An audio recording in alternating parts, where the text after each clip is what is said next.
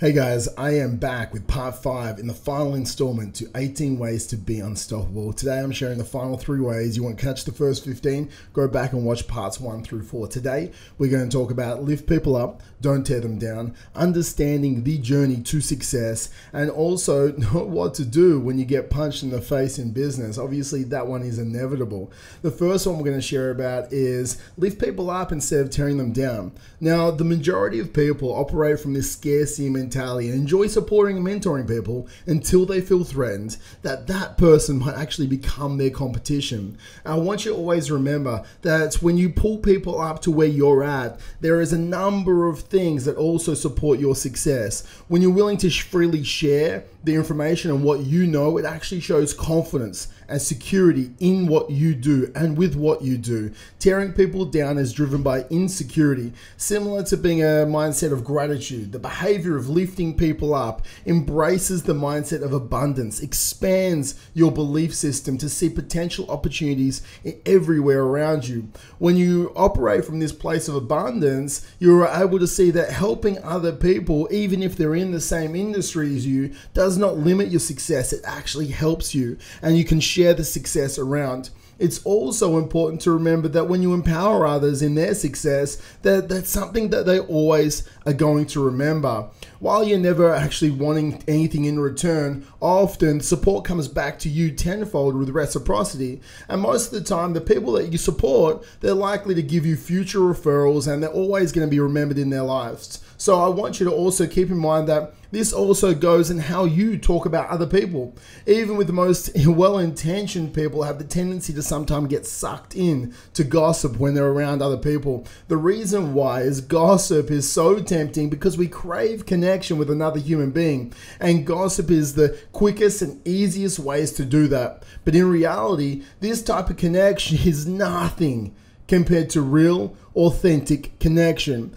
Ultimately, if you start to speak negatively about someone else with another person, they'll start to question what you're saying about them when they're not around. So lift people up and support them whenever possible. It's deeply gratifying. You know it's so good to help people. It's giving a gift. We always feel best, and it adds to your success, and that you can show that you can spread the love. There's scientific benefits to helping others. It makes you happier. It actually is great for your health. It gives you a sense of purpose and meaning. And if you ever do find yourself resisting helping others and sharing what you know in support of others' success, it's time to look within yourself and see what doesn't feel secure. Why don't you feel secure? Why are these insecurities popping up? And it's time to move past them and help others to get their success too.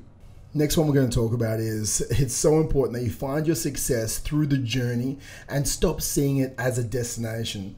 Most people have what I call destination addiction. It's an obsession, an addiction to saying, I'll be happy when, or I'll feel successful when I achieve this goal or reach a certain milestone. You know, like I used to think to myself, I'll be happy when I get 1 gym. I'll be successful when I get 4. And then I shifted it to 12, and then I shifted it to 20. Now with this, more likely than not, that you were just like me, and once you reach those goals many times over, you've replaced them with these new milestones. And what happens is when it becomes about the destination, the cycle just keeps repeating itself. You reach your goal, you're happy for a day or so, and then when you notice the feeling quickly fades, you replace it with this new destination. You start seeking that, which leads to unfulfillment, and you have to try and change out of this. You're going to transition yourself to seeing the journey itself as being the success. It's simply a matter of shifting your perspective. Just as you would do a daily gratitude practice, you can look at it as a daily success practice or a daily happiness practice every single day.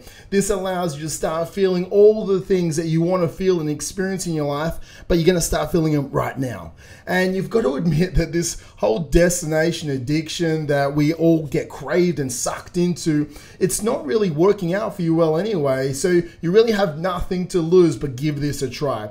I want you to find ways ways to build daily success practice, listing your wins or getting a certain amount of points, and finding ways that you can find fun and joy in the small day-to-day activities and winning the process every single day, because the process is the journey, and the journey is what actually makes you happy. It's who you're becoming along the way. And remember, you love being challenged. You're an entrepreneur and you're always looking for and wanting more. So find ways to find joy and satisfaction with what you have, what you currently have right now, whilst also pursuing the next bigger and better thing. Last but not least, I'll call this one, know what to do when you get punched in the face. Now, here in business, there's a lot of things that can come out of nowhere when you're running a business, and I have a few best practices that are going to help you be prepared when the unexpected occurs. I always think the best way you can prepare yourself is with your mindset. If you can prepare your mind and your thoughts to understand that mistakes and challenges are going to come, and it's just how you deal with them that matters, you will become more resilient and be able to bounce back so much more quickly. You can move out of being victimhood into victor. So many people get punched in the face with an obstacle, with a challenge, with a mistake, and they go into the woe is me. They start to blame. They start to make excuses. They start to justify why they can't achieve their results. But with this, you need to take ownership. You need to take accountability. You need to take responsibility. You need to step up instead of step down. I want you to look at trying to have a bit of emergency fund, because there's always going to be, I need that $5,000 in business, or I need that $10,000 in business. Depends on where you're at, is how big you need this emergency fund to be. But having this will reduce stress and allow you to actually push forward with the risks that you need to take. The next one is, I want you to have some form of diverse customer base. It's not putting all your eggs in one basket saying, oh, if I lose this one customer, I'm going to lose half my income. No, diversify your customer base. If one person leaves, it's okay. It's not going to bring your whole business down. The one I talk to all the time is with businesses, your cash flow. You need to be on top of your cash flow. How much profit do you have in your margins? Is your marketing self-liquidating? Is your payroll on top? Are you okay with your GST? Are you okay with all this? Have your cash flow in place. Make sure you're getting someone to help you out with this if you're not the best at it. With all your digital assets, make sure they're backed up so you don't lose your business overnight. It's so crucial. I want you trying to find this place between the what ifs. It's like I tell this even with clients with fat loss. If shit hits the fan, what if this happens, then I do this. You know, if I lose 2 customers, then I will. If Facebook marketing doesn't work, then I will. If I need to find 5K, then I will. And with the 5K, guys, if you do need to find that, you want to write down, because all of a sudden you go into stress, you go into overdrive, cortisol increases, your creativity shuts off. Instead, I want you to think calmly, breathe for 2 to 3 minutes. Just in for 3 or in for 4, out for 6. Take a slow, deep breath out. Push yourself into that state where you can start to, be creativity again. Like, it doesn't have to be the right answer, but it's like, if I had to find 5 ways to make 5K, what would it be? And it doesn't matter. It doesn't matter what they are. Just get something on paper. If I need to find 5 ways to make 5K right now, what would it be? And you just keep asking yourself that question, and then you write down the answers. You let the creativity go out through pen to paper. Write it down. Don't type it out. Write it down. Because, guys, the if, then, when scenarios is what going to get you through the obstacles with the correct mindset. And with this, guys, business is about taking calculated risks. As always, to make sure that you consider the flip side to the risk. You want to always go, the grass is green. You want to go like, okay, if this goes bad, what would happen? And then go back to knowing that this is the obstacle and this is the challenge. What we call this is whoop. I have my wish, I have my outcome, I have my obstacle, and I have my plan to overcome this obstacle if it ever arises. And knowing this, you can go forward with this calculated risk, knowing if shit hits the fan, you know what to do. You know how to take the leap. You know how to jump the hurdle. And instead of only seeing the potential loss, you also see the potential upside. And if the loss does come, you know what to do.